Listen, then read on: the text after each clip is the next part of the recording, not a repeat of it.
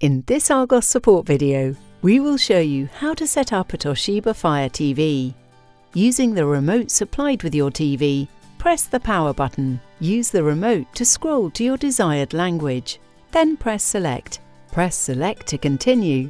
Then press select on the remote. If you would like to use online features, scroll left and select Enable. We recommend doing this so you can watch streaming services. Next, use the remote to scroll to your Wi-Fi network. Then press select. Type in the password for the Wi-Fi network. Then scroll down to connect and press select. If you need to create an Amazon account, scroll right and press select. Follow the on-screen instructions and use a computer or mobile device to create your account. If you have an account, press select to log in to your Amazon account. Follow the on-screen instructions to sign in. Press select to continue. Press select to confirm the settings.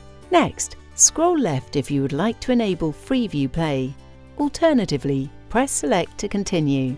If you would like to set up parental controls, scroll left and press select on the remote. Alternatively, press select to continue. For the purpose of this video, we will scroll down and press select. It is possible for you to upgrade your membership once the television is set up. Additionally, we will skip choosing applications by scrolling down and pressing select on the remote. Press select on your remote to continue. To add television channels, start by connecting your antenna. This can be found on the back of your television. Press select on your remote to continue, followed by selecting next.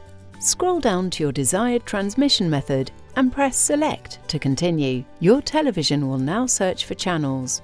Once the channel scan is complete, press select on the remote.